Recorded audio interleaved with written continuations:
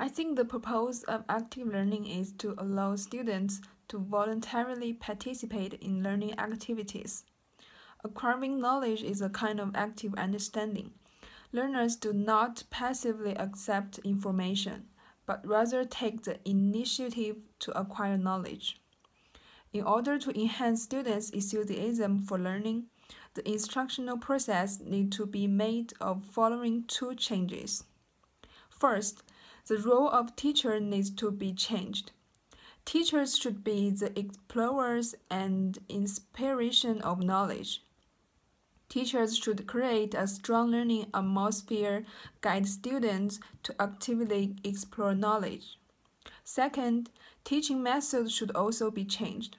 Cooperation can occur more communications during the teaching process. Students can exchanging ideas, inspiring each other, and making progress together.